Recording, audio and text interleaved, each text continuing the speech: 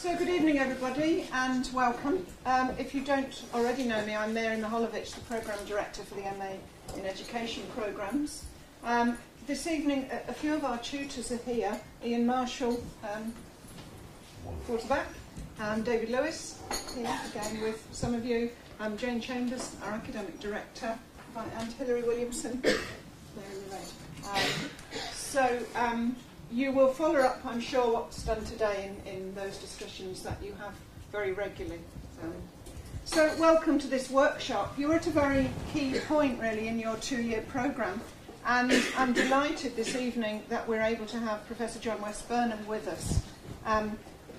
Professor West-Burnham works closely with us in the School of Education, and you will know him, I'm sure, through his range of writing, and I won't test you on that, and I'm sure nobody will have read all of it, but a significant body of writing that we use in many of our seminars, and his professional prowess in the field of education, in particular leading innovative practice, innovation and change in a context of ethical and moral practice.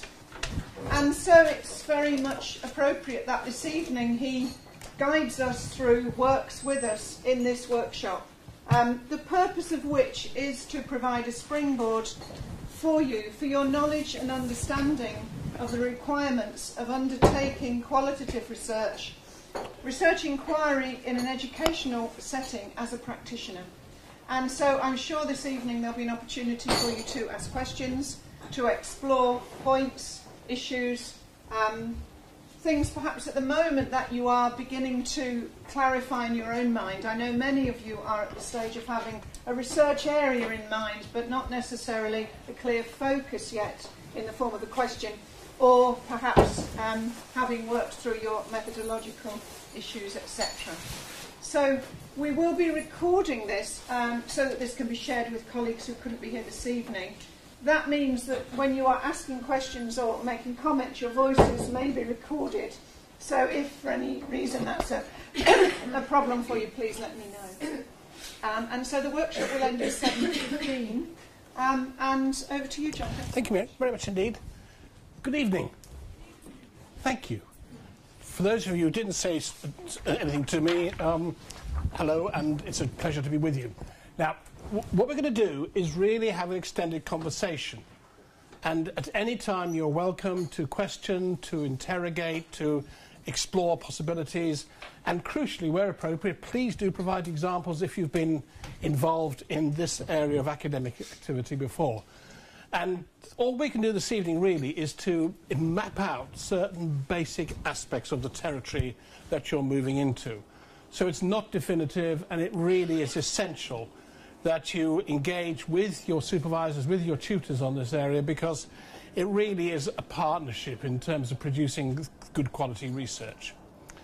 Now, in essence, what I want to try and do, as I say, is to give you, if you like, the headlines, and then to start the process of thinking through. And I can't stress just how important it is to keep going back to these issues, to keep visiting them, to keep testing and checking, because for some of you, it may be that you've never, or it's been a long time since you've written this many words, and you're doing so under fairly severe professional pressure, and this must be done in such a way that you build in your own capacity and sustainability. And it really is important that you are very, very clear and confident as you go through the various stages of your research to know exactly what's going on and feel in control of the process. And I can't, as I say, overemphasize that. So I'm going to take you through a series of stages which are fairly logical, I hope, and which hopefully you will be able to, to relate to your own thinking and experience. I'll pause quite regularly so you have a chance to have a conversation with your neighbours in order to clarify and just make it personal to yourselves. And as I say, don't hesitate to join in.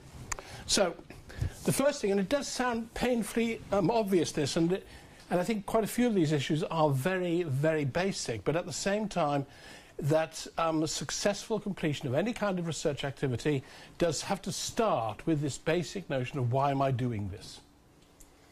And that, I think, is fundamental to to the shape of your research, to the sustainability of your engagement with your research, and also in really making clear the shape and nature of the final research that you produce.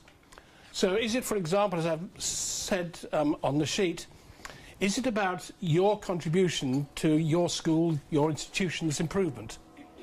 And I would guess that for many of you, that's really at the heart. This is a way of contributing towards school improvement. And it's probably one of the most underused and potentially most powerful ways. But if it is about school improvement, then it does need to be very clear and very robust in terms of how this is going to work and so on. It may be that you are engaged in some kind of evaluative project, and that again has got enormous potential power and use. It may be that you're simply seeing it as an opportunity to extend your own personal knowledge. But what I would suggest to you, ladies and gentlemen, is that if you do not have a very clear, very focused and very robust reason as to why you are doing this, then it's going to be very hard work indeed. And you also need to see the relationship between your motivation and the outcomes that you're going to be producing. So therefore, the big issue is why you're doing this. Well, if it's to get a degree, that's fine. But then there might be another dimension to the process. And also, it is very, very important, and I can't stress this too strongly, that your motivation is going to sustain you through the process. Basically, your topic's got to have legs. It's got to actually carry you through. And I think there are so many people who start out, this is a brilliant idea, it looks really interesting, and then as you unpack it, then either it hasn't got the potential that you hoped for, or alternatively, it simply doesn't engage you enough. And so you do need to be pragmatic. You do need to be realistic and say, does this have the potential to really sustain my motivation and engagement right the way through to the end? And pivotally, is it a topic that really can be sustained? Does it have enough potential capacity? So your understanding of why you're doing this is absolutely fundamental, and also the need for your own personal engagement and commitment to be very robust. If you get that sorted, then crucially, and I think this is so fundamental that, again, it can get lost, is what's the context of your study, please? And this is essentially the biography. This is the contextual description. This is where we are coming from. Whatever your study is, because it's going to be essentially empirically based, therefore we need to know the variables that are significant and interesting as far as your study is concerned. And you need to recognize the fact that the assessment of your project will be to a significant extent driven by the internal logical coherence of your study. And therefore the contextual issues are really important. Now, it's not a matter of painting a huge portrait of your school or institution. What it is to say, this is the context in which my work is taking place, and then you provide the information that informs the reader. And in many ways, this is just courtesy to the reader, but it's also to help you justify the particular choices that you've made and the particular issues that you're focusing in on. And that, I think, is something that we often don't really have enough of, which is clarity and clear explanation. This is why this is significant. This is why it's important.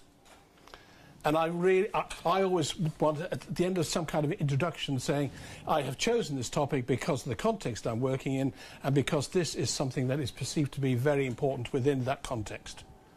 And that, again, it sounds embarrassingly straightforward, but in reality, it is something that is not often made explicit enough.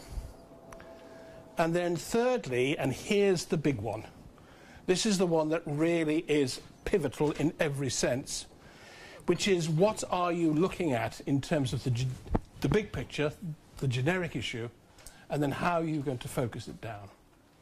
So, for example, if your study is looking at the whole notion of school improvement, then, as you know, obviously, one of the key driving forces in school improvement at the moment is this notion of closing the gap.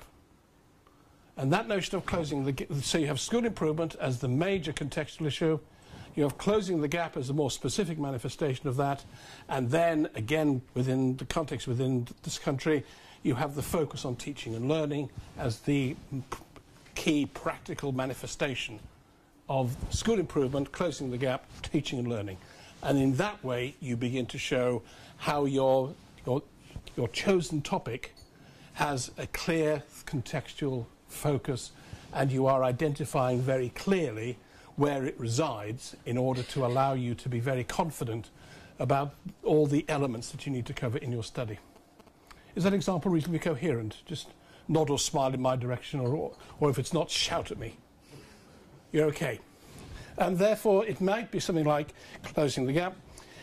I mean, hopefully, and this is the area where there's the greatest impact of research on schools often is on classroom practice. And therefore, one of the most challenging areas, but one of the most rewarding areas potentially, is classroom practice. Now, that's an enormous area. And therefore, a former colleague of mine said there are 3 basic rules about successful research at master's level. The first issue is to have a clear focus. The second issue is to have an even clearer focus. And the third factor is to be really focused. Yeah? And therefore, it's, to talk about classroom practice just isn't enough. It will not sustain you. You have to get into the detail. You have to get into the specifics. And you have to test out the feasibility of your studies, don't you? You have to make sure that this is going to work in a way that really does, as I say, carry you through at an appropriate level of academic sophistication and professional relevance. And getting that balance right is crucial all the way through. And then the third example I've given you there, change, innovation. It's massive. So, it is so big it's almost impossible to contemplate. But most of your schools, most of your institutions are going through varying degrees of very significant change. In fact, it's probably true to say that the English education system in every aspect is probably going through more change at the moment than has ever been seen before. Therefore, that's too big. It is too much to contemplate, and it has to be focused down, and that focusing down is in response to the contextual issues that you've identified in my second component. So it really is important from the outset that you avoid being too general, you begin to clarify, and you identify the very clear and very real issues that are of most significance and most likely, as I say, to produce useful and relevant outcomes. Good evening, ma'am. Hello. Very quick question. Do you think it's possible to have a topic that could realistically strike both of those? An innovative choice of classroom practice? Oh, yes. Absolutely, because it's always going to be permutations. And I mean, those 3 there are purely for illustrative purposes. But in many ways, what you have to do is to say, right, what's my core theme, i.e. classroom practice, and then what aspect of classroom practice am I going to investigate?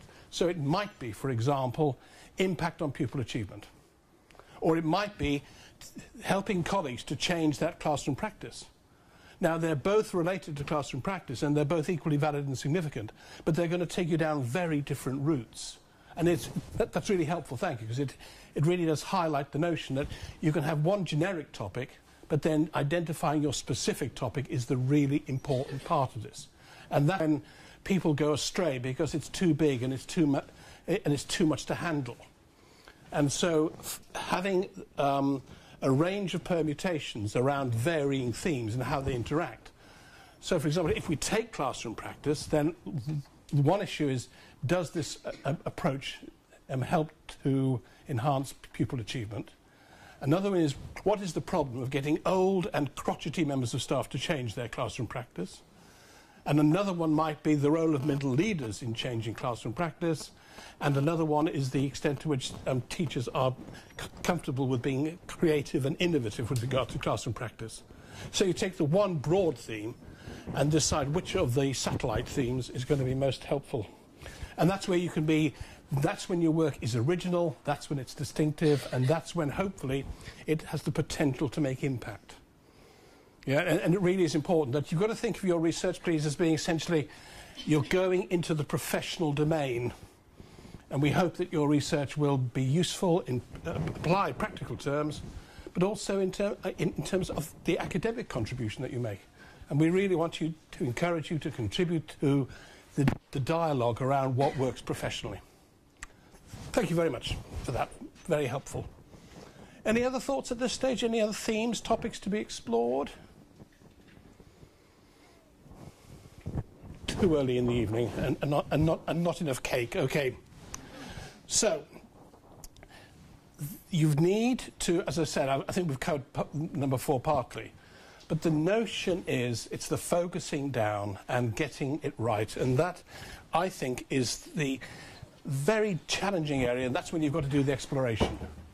That's when you've got to test it out. That's when you've got to have a look at other examples of research in your area. That's when you've got to go to the journals. And that's when you've got to really try and find as many parallels to your own interests as possible to see just where they took you. So just for a couple of minutes, please, just with your neighbour, or if you prefer the people sitting behind you, turn round. But basically, what sorts of themes and issues emerge in terms of your current interests, and crucially also in terms of relevance and significance in your school, and then thirdly, what I suppose we might call the doability of it.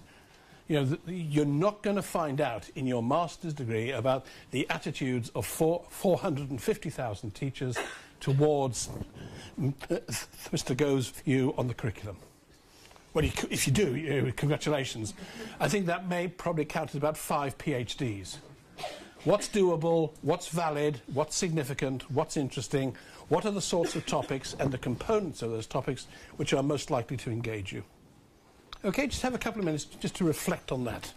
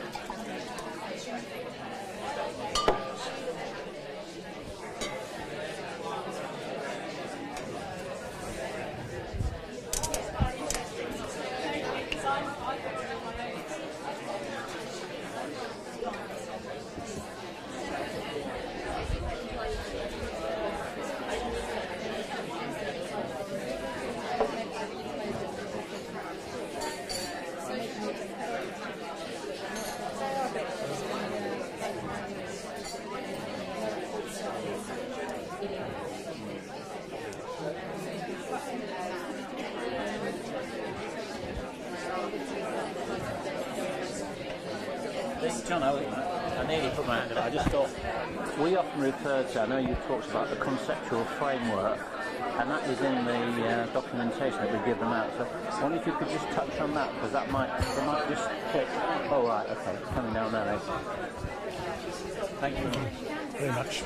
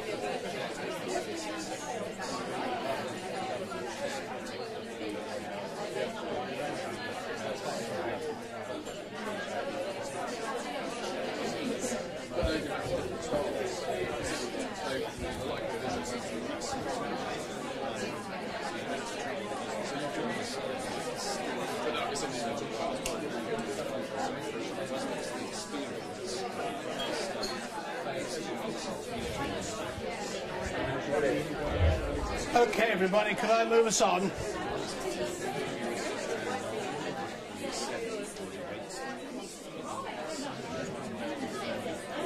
Any observations at this stage? Any comments, thoughts, questions? Any issues emerging? Okay. Yes, please. I was thinking of doing something, you know, like being an active person, but someone suggested here, well, why don't you get sixth formers to do it, and then you can analyse, delegate, and what do you think of that, rather than you being the person doing the piece of work? Well, actually, I'm actually collecting data, for example.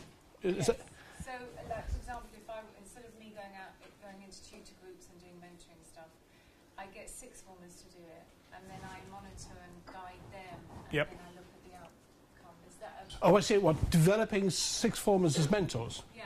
Lovely. Great stuff, because there's, as you know, there's very, very strong evidence base to say that peer-supported learning is very powerful. It comes number 3 in John Hattie's study, and it comes number 3 or 4 in the University of Durham study for Sutton Trust. So peer-supported learning has got a very strong research pedigree. So that means it is worth looking at. That's the first thing to be said. The second thing to be said is that it's very much tied into raising achievement. Therefore, it's a real school improvement project. And so that makes it, there's another big tick for it. And then the use of sixth formers in terms of supporting learning, there's not, just on the top of my head, I'm not aware of very much that's been done, which makes it interesting and worth exploring.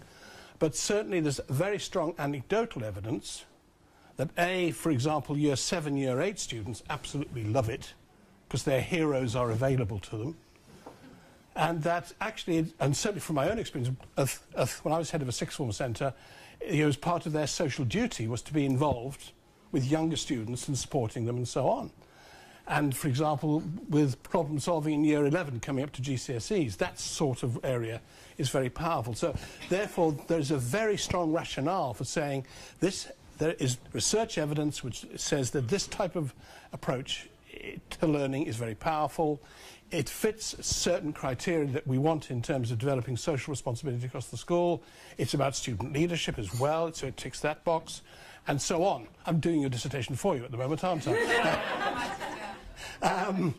And then the issue is, and here's really the point that's on the sheet, is what is your research question? So, for example, you might say, Hattie says, and the University of Durham say, that it works. Does it work in this school? And so what you're doing is taking an existing piece of generic research and testing its transferability into your own school context. And that is good research practice. That's testing a hypothesis generated by somebody else. Yeah?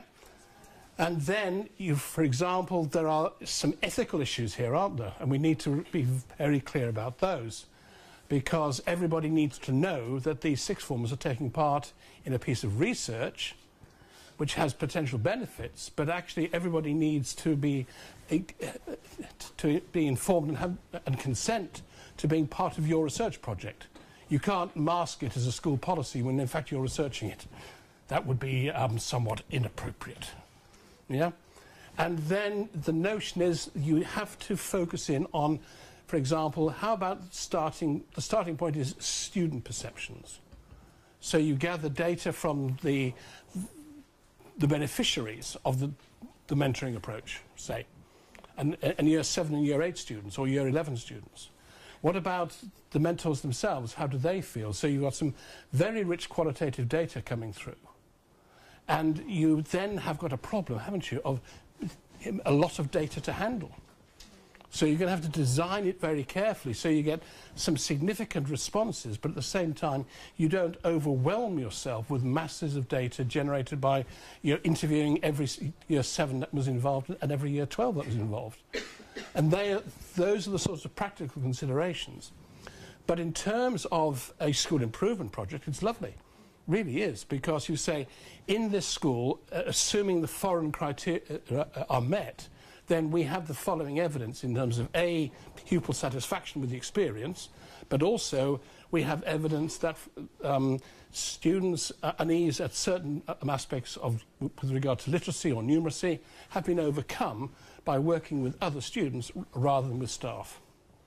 That's, you know, that's a really nice project, and you can put the check in the post, okay? Anybody else want their project doing now? Just so... But I think that's a lovely example, thank you, because it really does capture the issues. The notion is, though, you see, all the way through, you've got to make really robust decisions.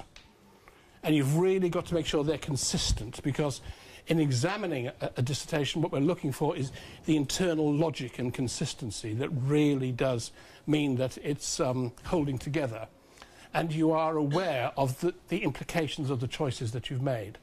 For example, you might decide, in your example, that actually you don't need to interview staff because you're more concerned with the particular focus on the relationships between the students as mentors and... I refuse to use the word mentees. I hate mentees, don't you? Yeah, because they're large aquatic mammals, aren't they, mentees? Yes, is that right? Just keep up. And so... But that, again, you see, is part of your research design.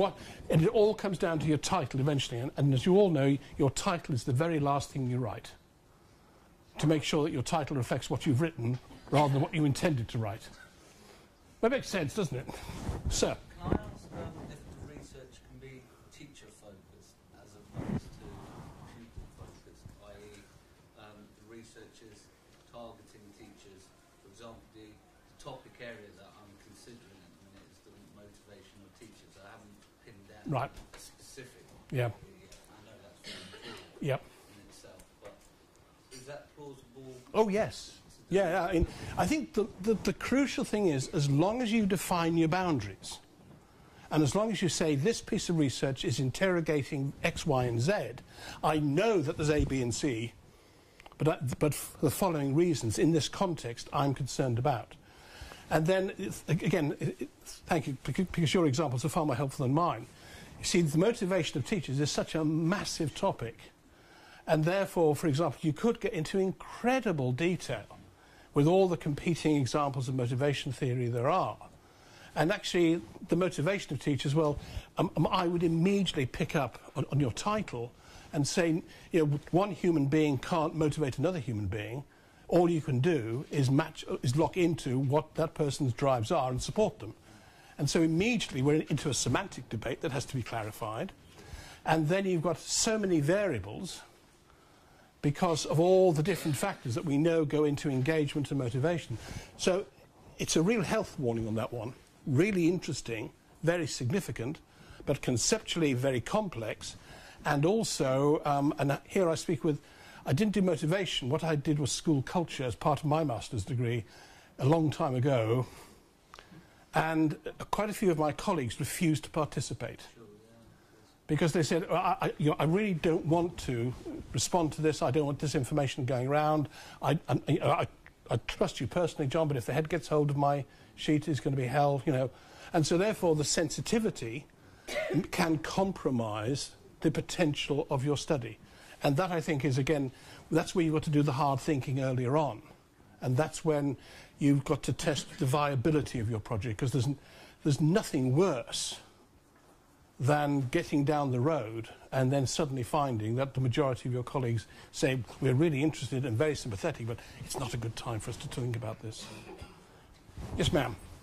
A couple of questions, really, I suppose. I'm sort of asking about the ethical implications of using a Year 7 group almost as an experimental group for a new approach to teaching grammar. Yep. And would I also then have to have a control group that's of a very similar nature, and what are the ethical implications there? Yeah, that's lovely, thank you. That's really a pivotal issue, because that, you see, long before you get into actually saying, can we do this, then there is the issue, first and foremost, of informed consent. And I suppose that most ethical issues in school-based research come down to informed consent. And it's who's informed? Well, the answer is children, their parents, and so on. There's one university which has, like this one, has a standard research ethics sheet, and in this one university, the first question is, does this research involve experimentation on animals? And everybody in education can just write, no, just children. And it's much easier to experiment on children than it is on animals.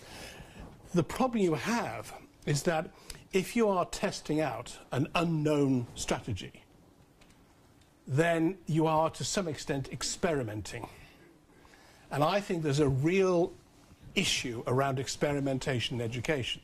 In the same way, there's an issue around experimentation in health, in the sense that, do we really say that we're going to have a double-blind, model? And the answer is we can't.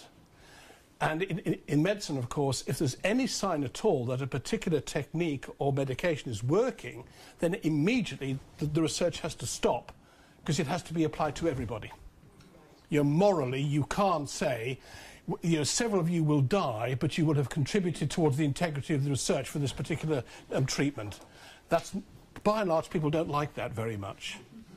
And so the problem you have, therefore, is to say, I'm going to do an investigation with this particular class to test the hypothesis that this particular approach is more appropriate.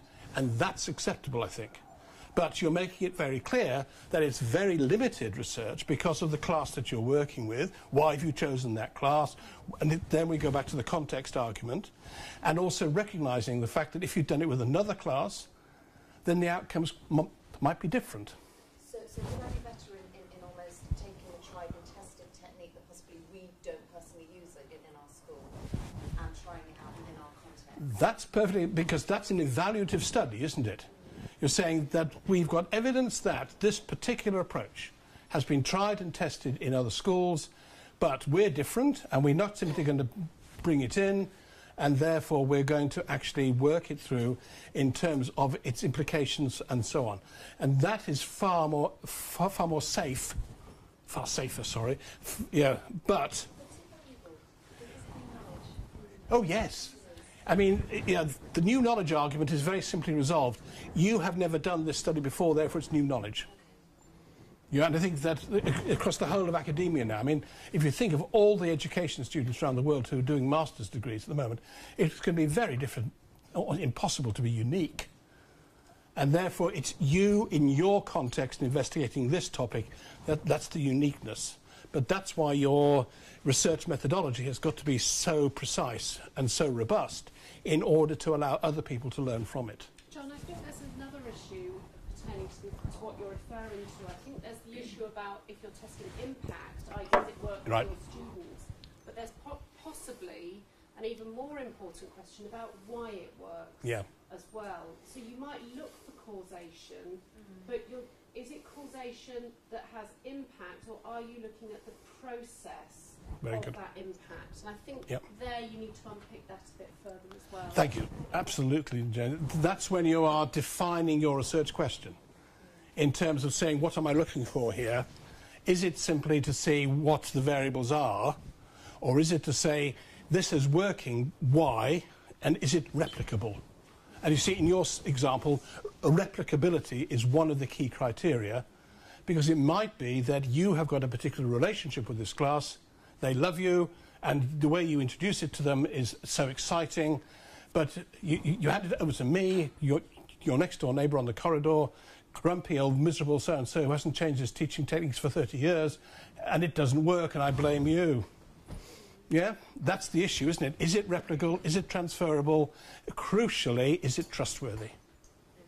Yeah? Can I ask a follow-up question? Please. Is it realistic to consider a classroom practice study across a whole key stage as opposed to a single group? You've got to mark out your territory, haven't you? You've got to define your boundaries. Because, again, you see, I would always say that in this kind of, when you are working full-time, and some of you may even have domestic lives, and some of you have lives outside education, do you? Yeah, we know who you are and where you live. Then the crucial thing is to focus on depth rather than breadth. Because the scholarship and the academic integrity is more likely to come from the depth than from the breadth, if you follow me.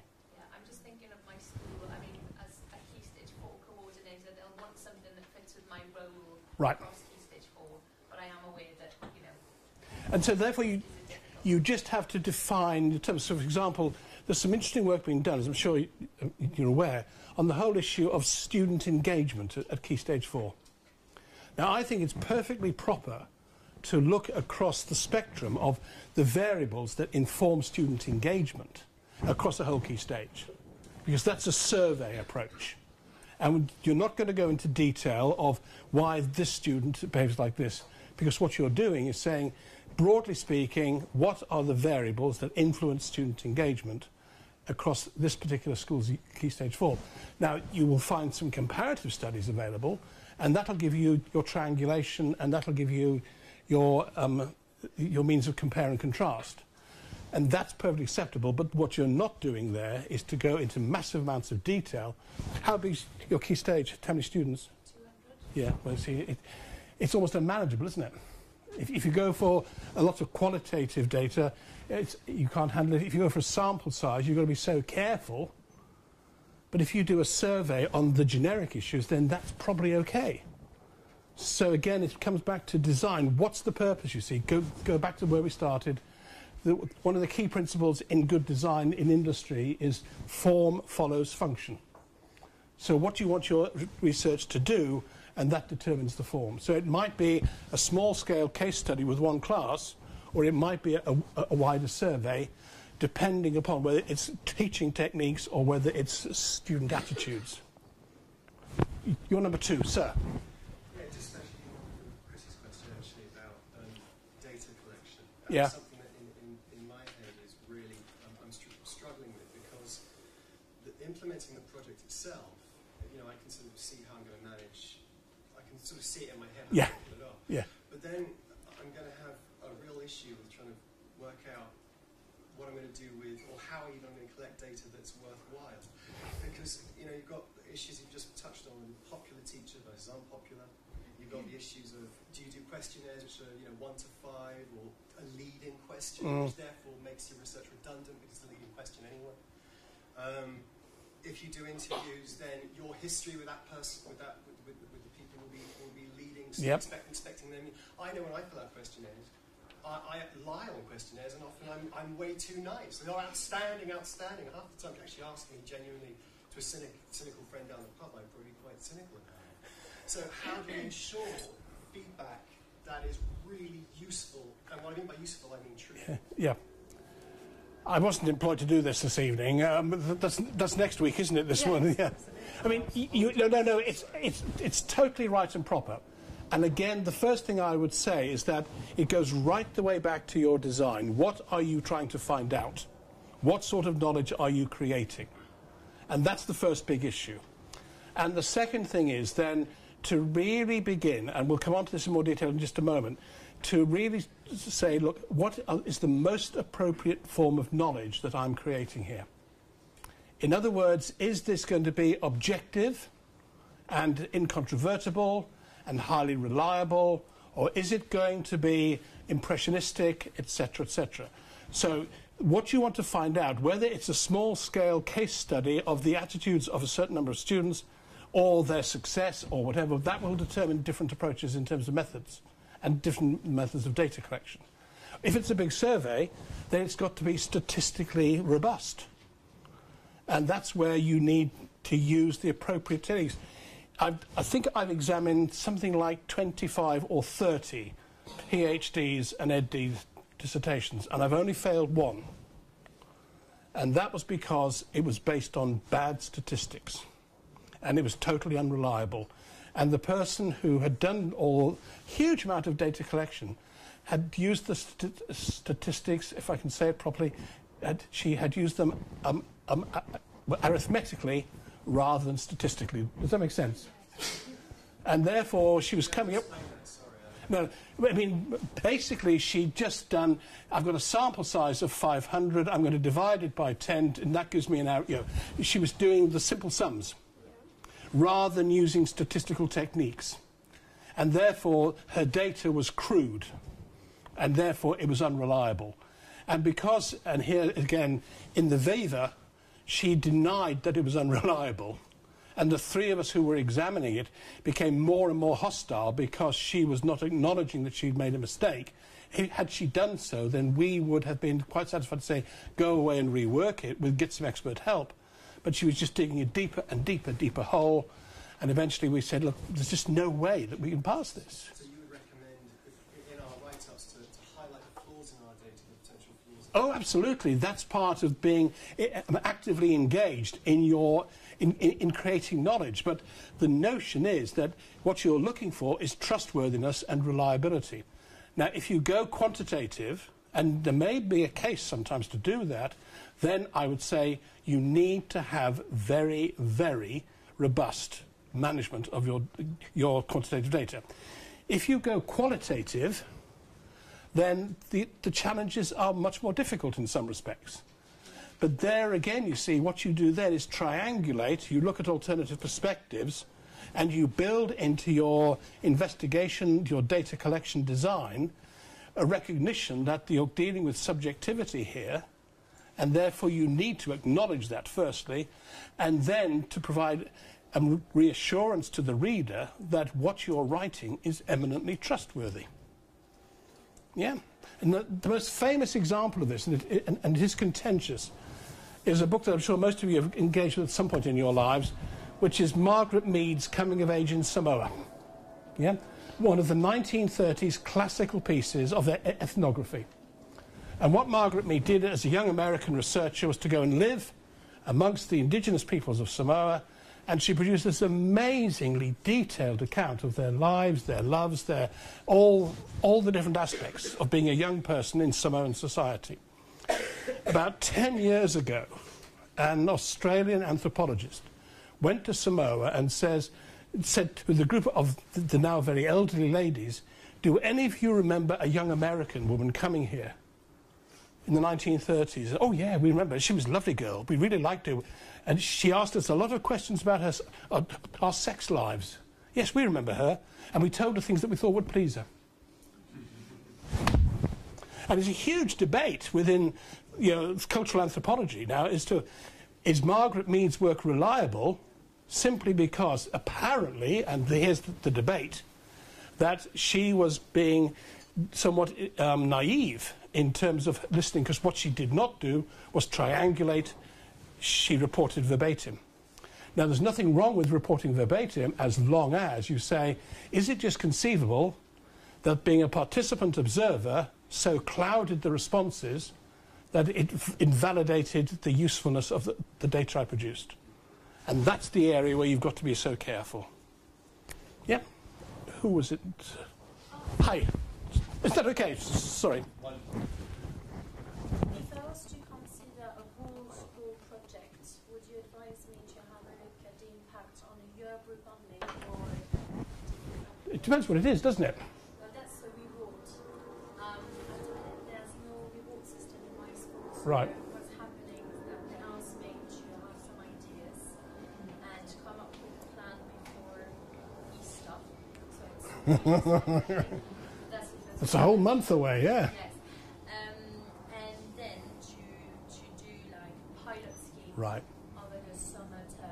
Right. And then I wanted to have a look at the impact on behaviour. Right. Are you in a primary or a secondary school? Secondary.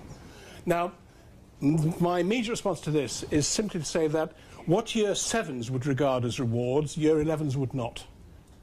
Right? So there's no, you say, I'm looking at reward systems, and everything we know about adolescent psychology tells us that as students get more mature, so what they value changes. Yep. So that immediately tells you that a small sample of one particular year group is not going to be appropriate, because you're only going to get year 7's opinions or year 9's opinions. If year 9's ever have opinions, I doubt it myself. I think year 9's very strange people indeed. And so on. So you raise then the really important issue is how many students in your school? 1,200. And so you say, right, I'm going to have to sample. Yep. And that means that you can't survey 1,200 students on the basis of some fairly detailed information that you need.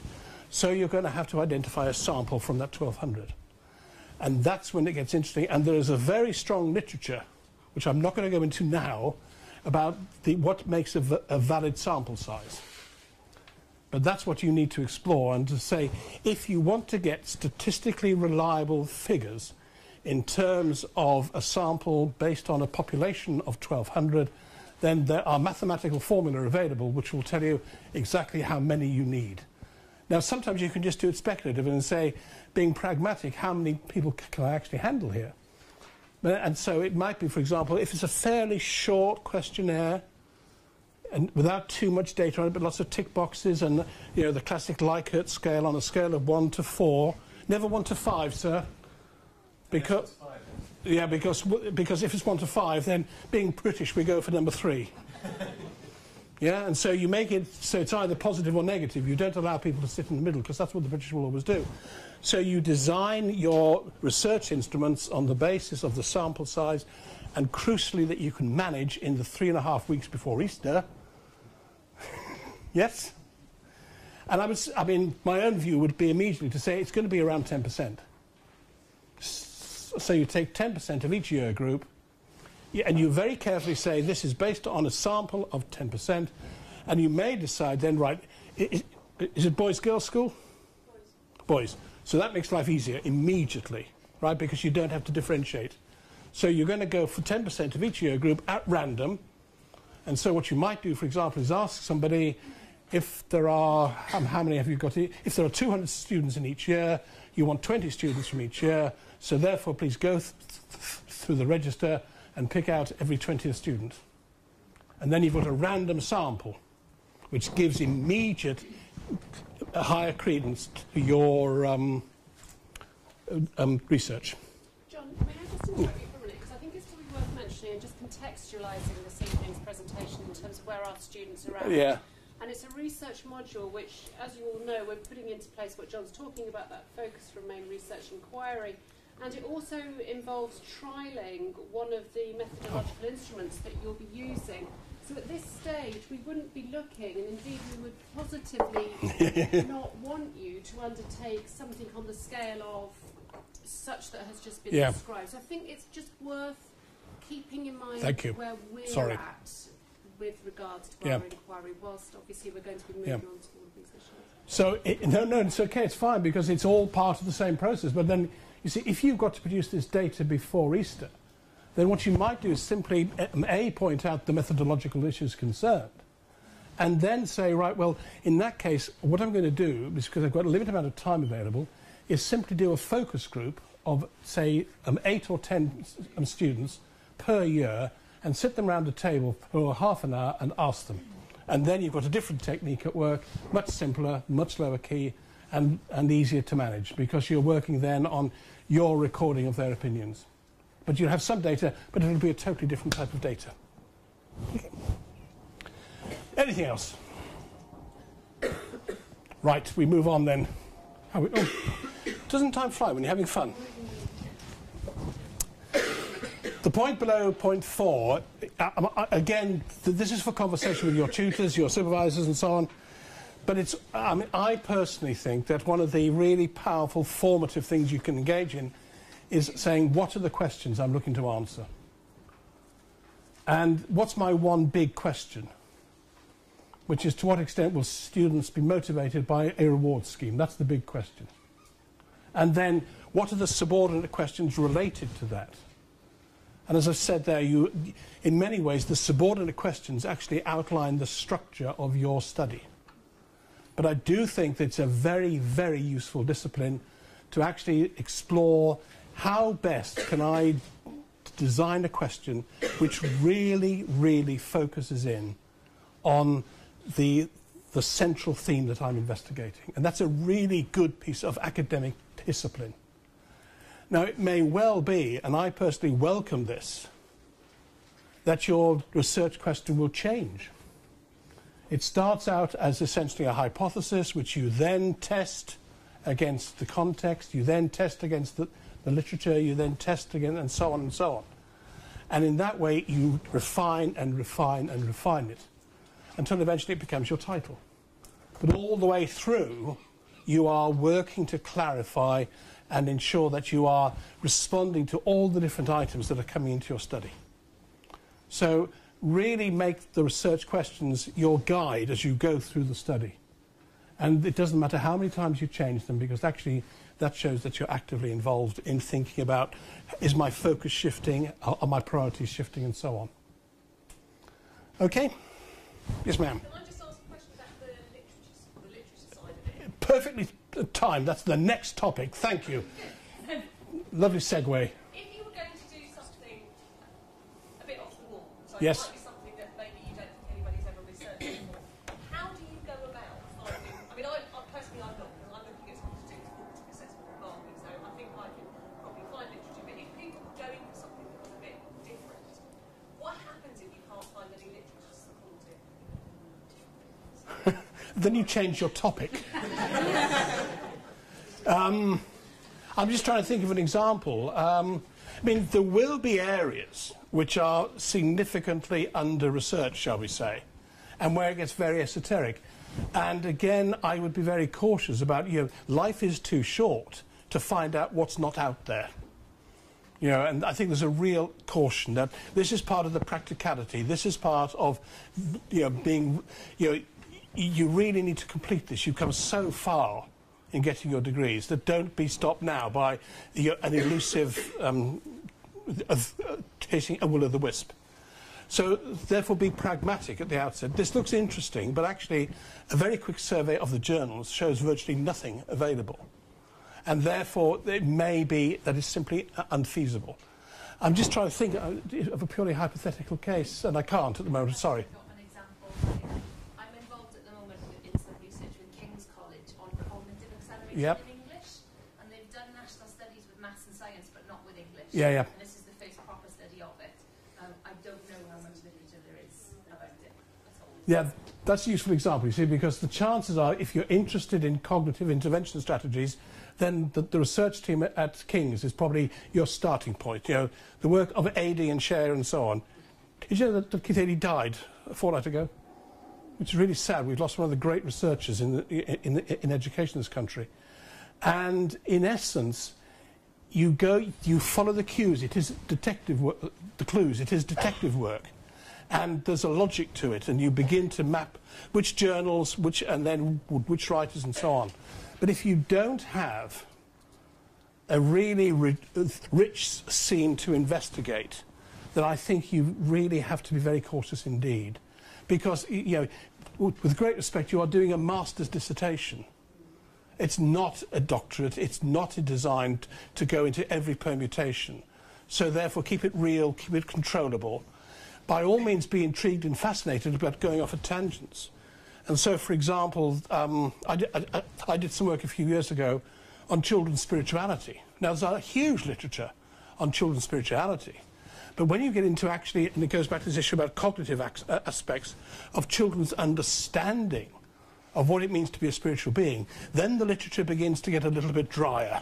There's not as much, and you don't get that sort of interactions of different types of spirituality in different cultural systems and so on. So therefore, you come up against a bit of a brick wall. And I would suggest, again, with great respect, that at master's level, you leave that brick wall alone. Because there's so much out there, it's massive. And therefore, there's plenty, where you can get a lot of data straightforwardly. Martyrdom is not part of the course requirements of this particular programme, as far as I'm aware. And so make it real. Thank you for that. That's a very helpful point. Okay, everybody? Keep going then. So, the literature review. There is a real issue for me around literature review on a number of occasions, and I am not joking here or being facetious. People have come to me and said, I've done my research, now can you please give me some advice on doing the literature review? Yeah, I've got the data, and can I just say that in the logic of these things, you do a literature review in order to identify the issues that you're going to research. Right? It sounds so I apologise. But actually, you get the right questions by looking at the existing research and so on. You also indicate to the reader that you're aware of the territory. And so if we go back to cognitive intervention, there's a huge literature which you can identify in order to show the reader that you understand where you are, and then you can move into your own particular area. But the notion is, in using the literature, you basically are doing two things. One is you're building up your own confidence in understanding exactly what is required in terms of the components of your research. And secondly, you're demonstrating to the reader that you have gone beyond your own particular situation and you're aware of the wider and broader issues. And that's when you get the interesting debates. That's when you begin to see where the arguments lie and so on. But it's probably, I think it's one of the two make or break elements of most master's dissertations. We do not need, and then he said, and then she said, and then she said again, and he said, what we need, please, is a synthesis. What are the key themes and ideas, and how do you pull them together? For example, let's supposing that you're looking at this whole issue of feedback to students in the classroom. Yep. Now, the key people here are obviously John Hattie, Carol Dweck, and the University of Durham report for the pupil premium. And they all agree this. But then if you go into the literature, there are numerous permutations of what feedback looks like, how it works, the psychology of it. Carol Dweck's perspective is a very distinctive one. John Hattie provides a very limited perspective, in my view, on how it might work. Then there's the whole issue of assessment for learning and how that ties in with feedback. And so what you're doing essentially is clarifying, refining, synthesizing, and defining. That work? And if it comes down to the crunch, you don't actually do this. But at the end of your section on the literature, you tell the reader, in this study, these are the terms I'm using, and they mean this. Yeah, and so you've filled in the gaps in the plan. And therefore, you have got control of the knowledge. One of my favourite moments was a master's in the Northwest, and it was largely action-based research. And people were doing real-time, team-based projects in schools. And one of them was developing teams in schools. And one of them, the groups came in and they sat down, and I was the external examiner, and I was introduced. And one of them, if you'll pardon the phraseology, went, "Oh my God," because their entire project was based around one of my books. And they said, "Are we really going to sit with you for an hour now and tell you what you've written?" And the answer is yes, you are, because you've got to make it yours. You've got to make it understandable. So you work through the dissertation. You work through the literature, identifying that which is pertinent, that which is relevant, and then crucially you make it your own.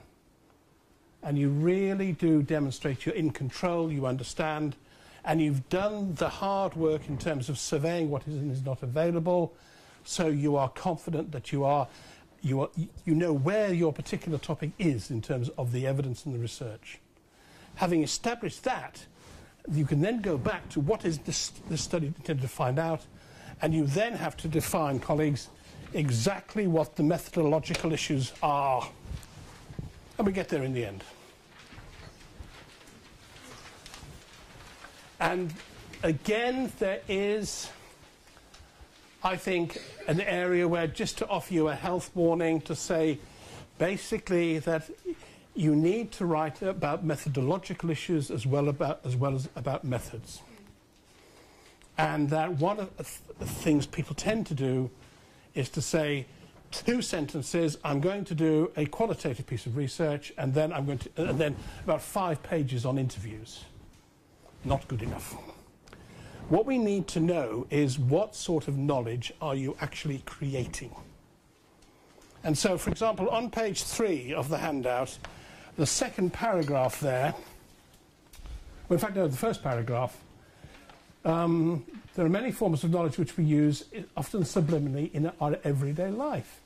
So, for example, knowing that God exists, knowing that there are black swans in Australia, that the sun will explode in 5.5 billion years, Have you all done a risk assessment about that, by the way? And that your partner loves you are all different forms of knowledge, aren't they? And the crucial thing is that each of those has got a deep epistemological basis of saying this is the basis on which we know this is true. Are you with me at this stage on the evening after a long day? And you need to be able to demonstrate to the reader of your research that you understand that there are different types of knowledge with different levels of confidence. And the example I always use, which I hope helps, is that in a court case, different types of evidence carry different levels of significance and trust, yes? So, for example, sometimes spuriously, but usually correctly, forensic DNA evidence is given the highest possible credibility, whereas circumstantial evidence by a friend is often treated with great caution.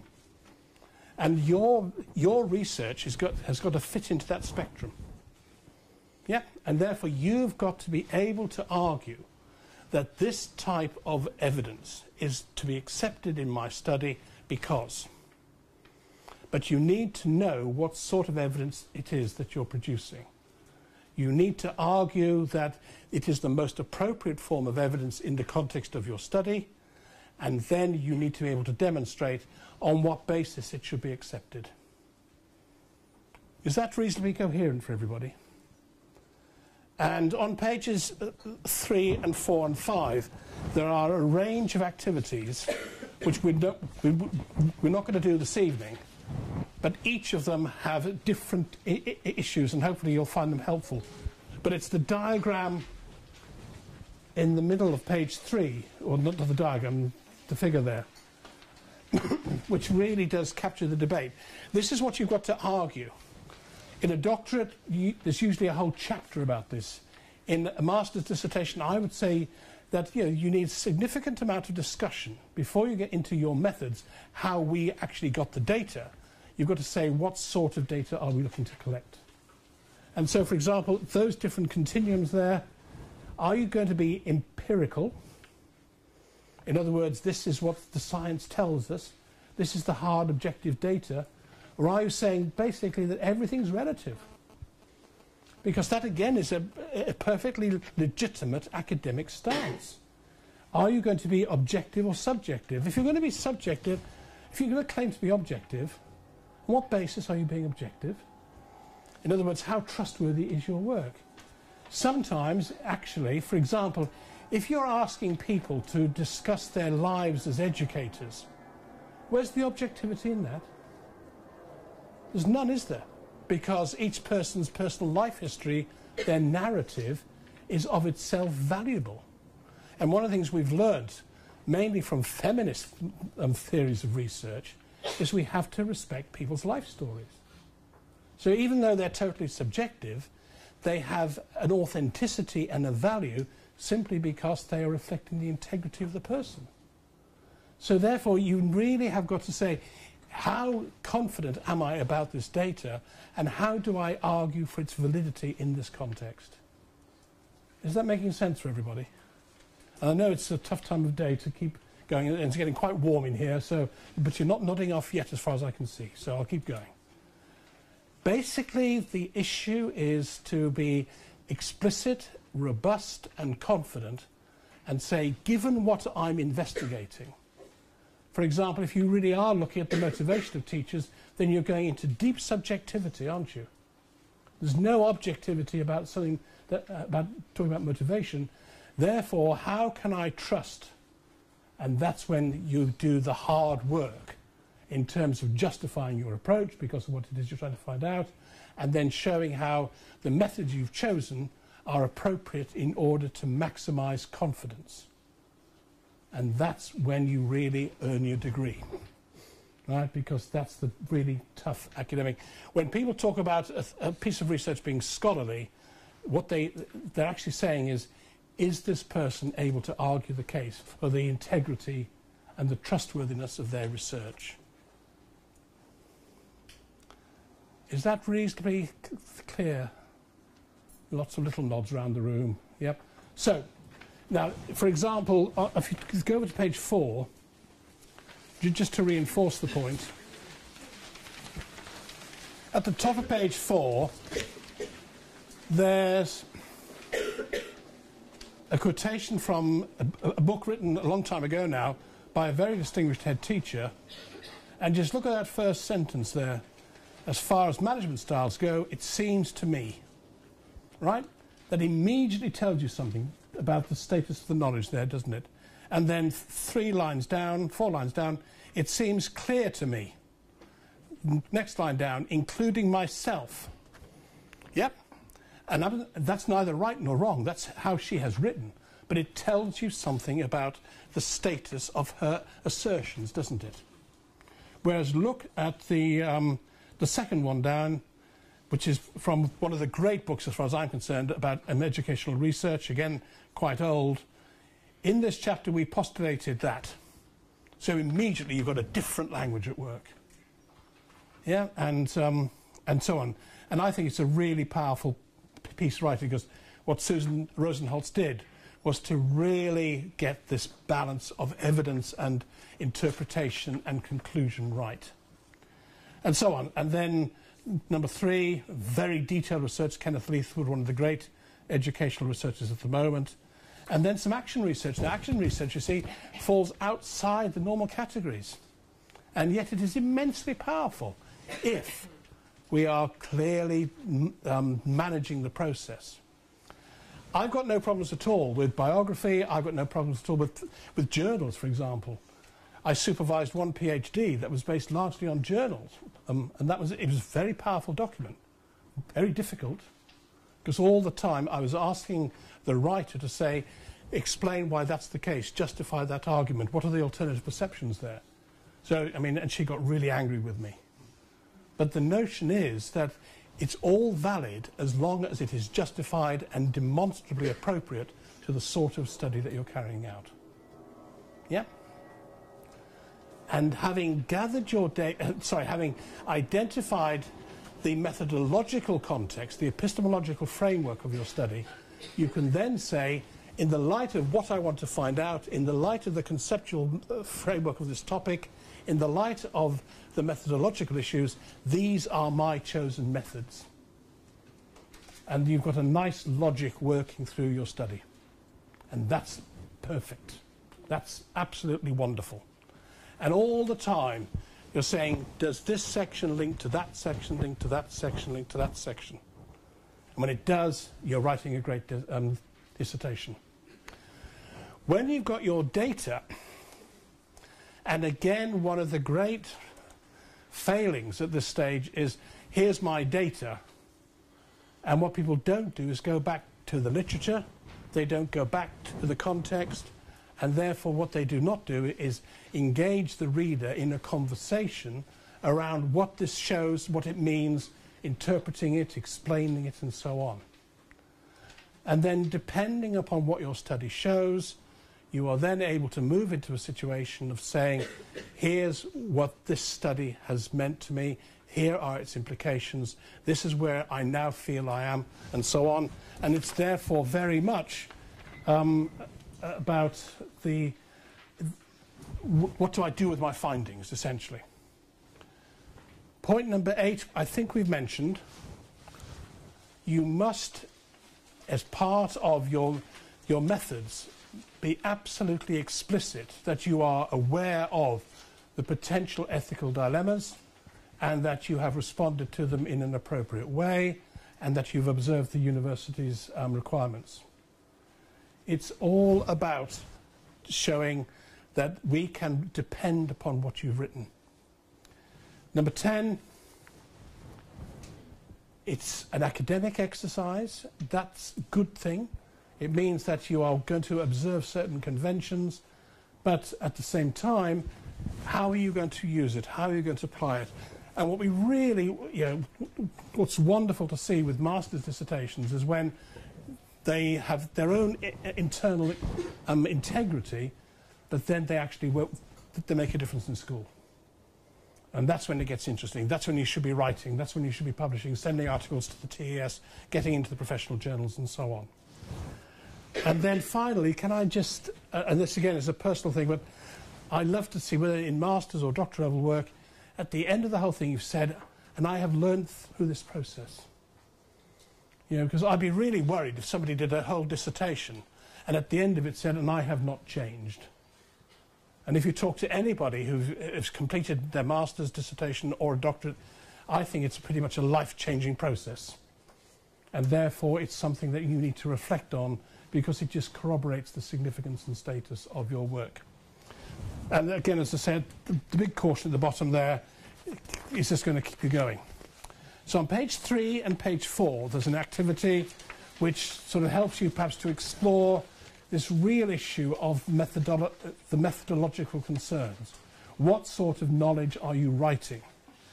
And then on page 5, what I've done there is to identify a range of topics, and I've actually jumped the gun because I've put in the methods, the strategies to collect the appropriate data.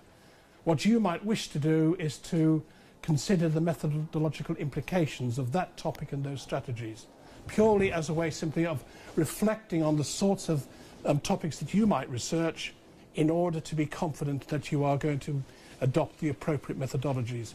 And all the time, validity, reliability, and trustworthiness. Yeah, now, if you want to know the difference between validity and reliability, it's all to do with bathroom scales for weighing. Yeah? Have you heard this one?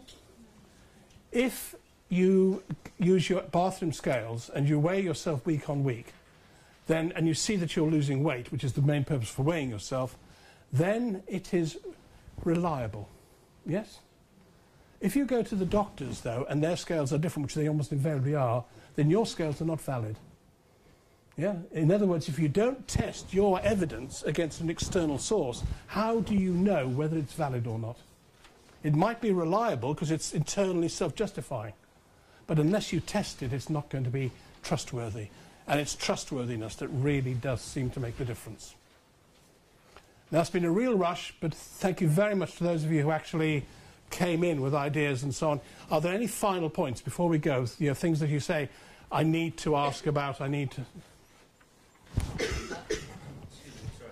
Just on that last point, how would you actually test what you've carried out that research? Yeah, fine. The easiest way, and probably the best way, is that if you think of all the academic journals that there are, somewhere somebody has done what you've done. And that's when you begin to find the comparisons. They won't always be precise. Triangulation. The triangulation, absolutely. And the best form of triangulation is to find a piece of research like yours, which you can then compare and contrast. It'll never be exactly the same, but that often isn't necessary. Or you build in internal triangulation, because what you're saying is, I'm going to do a survey here, but I'm also going to check the perceptions of some of the people in the survey using a different method. And then you build confidence that this is not just one perspective, it's multiple perspectives. It's all about getting different frames on the same topic. Yep, thank you. Thank you very much, John. I'm sure you'd like to show your appreciation.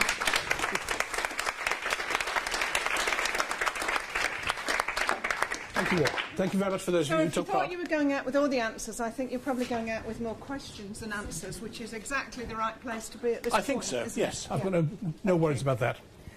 Just to encourage you, if I can, please, to visit the Sims Capital site and to keep an eye on that, because the application form for ethical approval is on there, and we'll be asking you to submit those, and you will need to submit them before you collect any data. So do keep an eye on that, and there'll be more information coming through to you.